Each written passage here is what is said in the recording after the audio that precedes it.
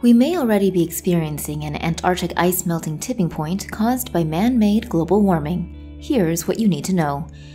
The acceleration of Antarctic ice loss in recent decades may already mark the beginning of a self-sustaining and irreversible period of ice sheet retreat, according to a study measuring historical ice sheet debris, which has identified patterns behind 8 episodes of ice sheet destabilization across recent millennia that could also apply now.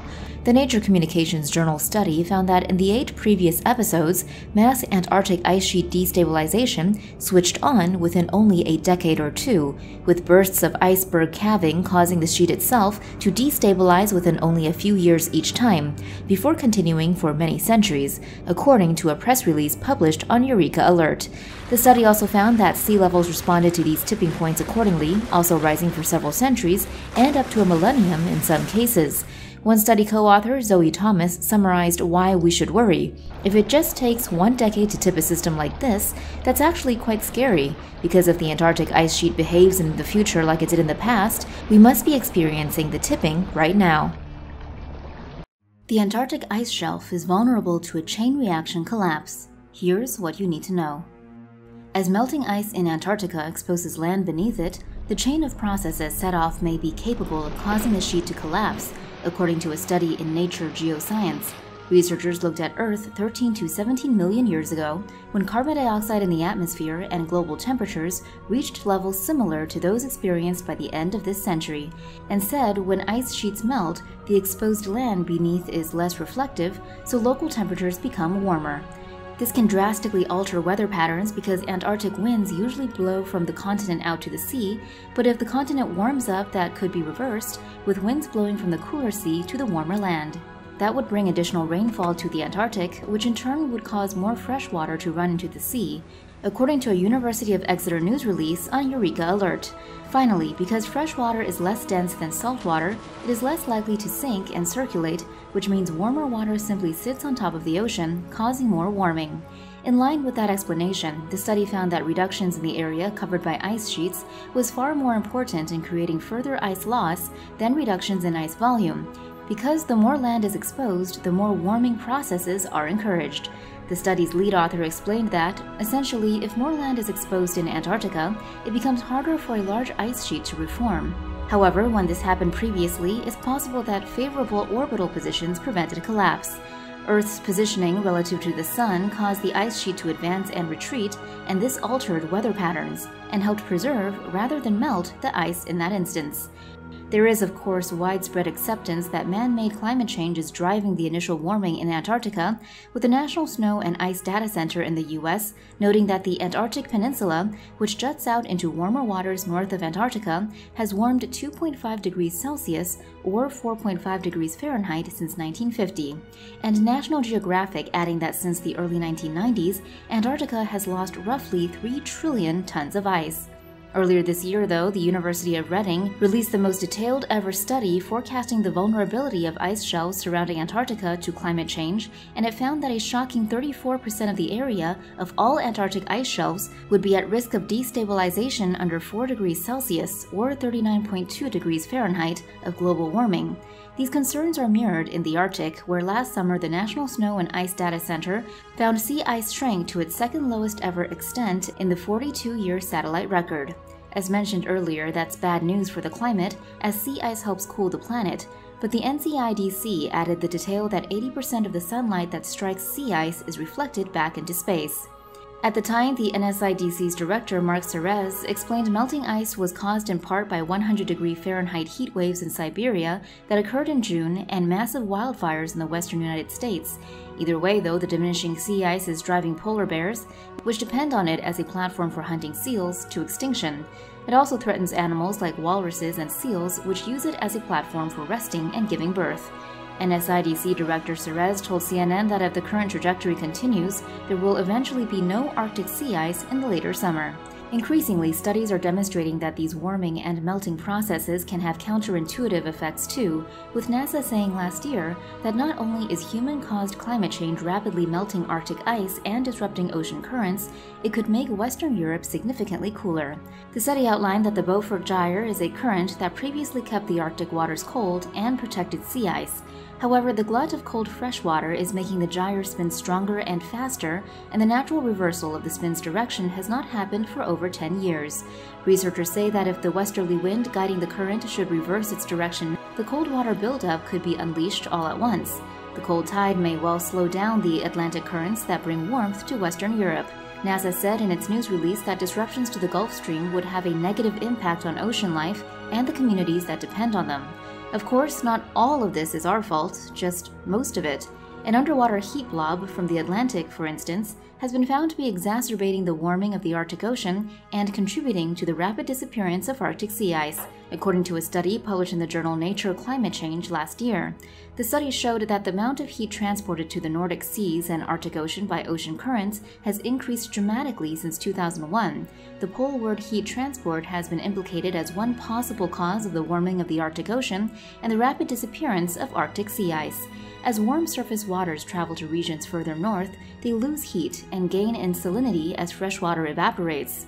When warm Atlantic water reaches the Arctic, it sinks to form a heat blob because the cool fresh water from the Arctic is less salty and thus more buoyant.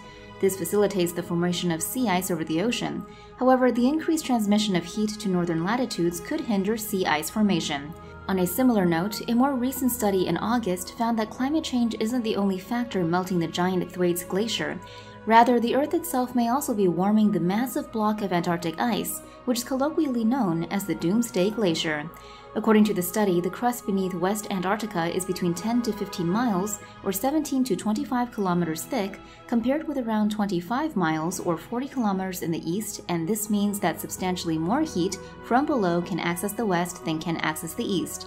The researchers found that a geothermal heat flow of up to 150 milliwatts per square meter can occur beneath Thwaites Glacier, according to the study's lead author. Ultimately, the temperature on the underside of the glacier is dependent on a number of factors, including whether the ground consists of compact, solid rock or of meters of water-saturated sediment, according to one of the study's co-authors, Karsten Gohl. It was already known that hidden rivers of relatively warm seawater cutting across the glacier's underbelly, plus the effects of unmitigated climate change, which warms both the air and the ocean, had caused massive melting. However, Gohl, a geophysicist, says that in addition to these factors, large amounts of geothermal heat can lead, among other things, to the bottom of the glacier bed no longer freezing completely or to a constant film of water forming on its surface.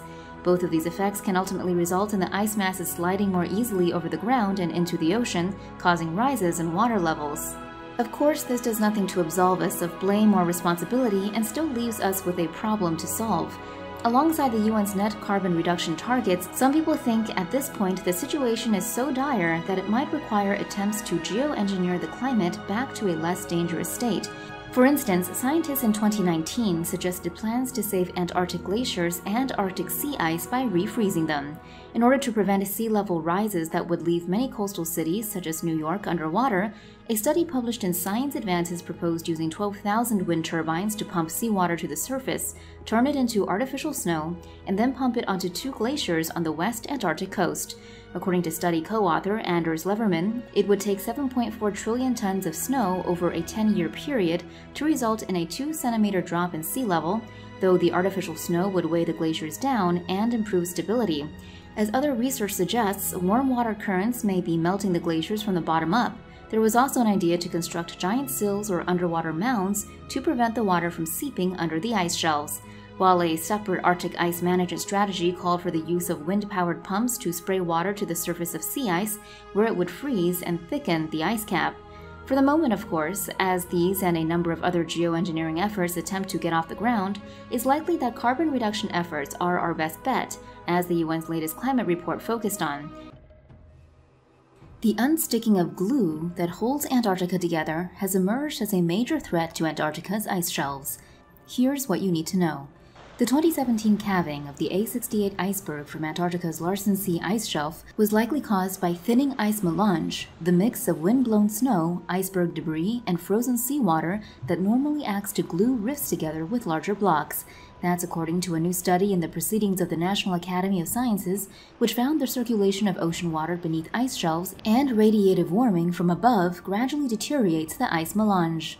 Counterintuitively, if the ice shelves themselves thin, rifts tend to heal, with average annual widening rates dropping from 79 to 22 meters or 259 to 72 feet. Additionally, if both the shelves and the melange thinned, this also slowed rift widening. Only when the melange thinned separately to the ice shelf was rift widening found to increase from an average annual rate of 76 to 112 meters or 249 to 367 feet. The reason for that is the ice melange starts out much thinner than the ice shelf itself, so when it thins down to 10 or 15 meters thick, it becomes akin to water, allowing the ice shelf rifts to be released and start to crack. The study's lead author, Eurekalert, cited by SciTech Daily, says this idea explains why the A68 iceberg was able to break from the Larsen C ice shelf in the dead of the Antarctic winter, because even in winter, warmer ocean water can reach the melange from below. Previously, scientists had thought such large iceberg calving events in the Antarctic peninsula were caused by hydrofracturing, according to Eurekalert, whereby melt pools on the surface allow water to seep down through the cracks in the ice shelf, which expand when the water freezes again. But this would not be possible in the dead of winter, with no melt pools present. The study then partially explains how ice shelves can start retreating and becoming unstable decades before hydrofracturing could act on them, and this, according to one of the study's co-authors, means we may need to rethink our estimates about the timing and extent of sea level rise from polar ice loss, i.e., it could come sooner and with a bigger bang than expected. It may seem odd that we are still discovering such fundamental ideas about what is happening to our planet, but in fact, vast areas of Antarctic knowledge remain untapped. For instance, earlier this year, The Guardian reported that a study by the Chinese Academy of Sciences found that climate change's effect on both Earth's poles has shifted the Earth's axis by an unprecedented margin. The planet's geographic north and south poles are the points where its axis of rotation intersects the surface, but they are not fixed. Changes in how the Earth's mass is distributed around the planet cause the axis, and therefore the poles, to move. In the past, only natural factors such as ocean currents and the convection of hot rock in the deep earth contributed to the drifting of the poles, but the new research shows that since the 1990s, the loss of hundreds of billions of tons of ice a year into the oceans, resulting from global warming, has caused the poles to move in new directions. The scientists found the average speed of drift from 1995 to 2020 was 17 times faster than from 1981 to 1995. Since 1980, the positions of the poles have moved about 4 meters. The study theorizes that the accelerated decline of water stored on land is the main driver of the rapid polar drift since the 1990s. We are also actually still finding new creatures below the ice, with scientists earlier this year rethinking the limits of life on Earth after stumbling on a group of strange organisms living deep under a 900-meter thick ice shelf. The Guardian reported at the time that researchers accidentally found a life-bearing rock after sinking a borehole through the Filchner-Ronne ice shelf to obtain a sediment core from the seabed. While the rock spoiled their chances of obtaining the core, footage from a video camera captured unexpected images of organisms living far beneath an ice shelf. Surveys of Antarctic marine life have never previously found such stationary filter feeders, which survive by ingesting food that falls down on them. It had previously been assumed that the total darkness, the lack of food, and the freezing water was too hostile for them. Footage of the boulder shows that it is home to at least 2 types of sponge, one of which has a long stem that opens into a head. Organisms that look like tube worms or stalked barnacles also appear to be growing on the rock. Scientists theorize the animals feed on dead plankton, which is carried more than 600 kilometers by currents before reaching them. We're also still working to understand exactly what kind of effects temperature increases caused by humans will have on animal life like that. In 2017, scientists placed heated panels on the seabed near the UK's Rothera research station on the Antarctic Peninsula. The panels heated the water a few millimeters above them for a year, with researchers checking in and photographing the area periodically. Researchers found that the amount of sea life there had doubled after a rise of 1 degree Celsius, but after an increase of 2 degrees Celsius, only certain species continued to grow. With a view to facilitating these kinds of discoveries, a British architectural firm has designed the Discovery Building for the British Arctic Survey research team in Antarctica. Construction began on January 30, 2020. The building's exterior will be made with metal panels that are pale blue in color to prevent high ultraviolet rays from causing degradation to the structure, according to a press release from the architectural firm. The color is also a reference to the Antarctic sky. The Discovery Building will also have a wind deflector along its roofline that will be used to deflect cold air in the Antarctic so that the wind will travel down the structure's facade. This will help to minimize snow accumulation around the building. The structure also consists of a control tower from its roof. The tower will provide a 360-degree view of the area. The structure is expected to be completed in 2023.